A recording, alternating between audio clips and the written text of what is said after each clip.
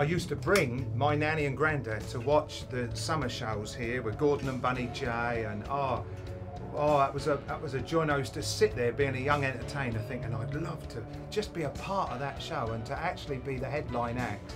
And to do this is a real treat, that really is. My mother always said I'd be in a Norfolk institution, and I am. Especially when you think we're the only end of the pier show in the whole of Europe. And Christmas is a magical time of the year to put a show on anyway. Oh, sorry.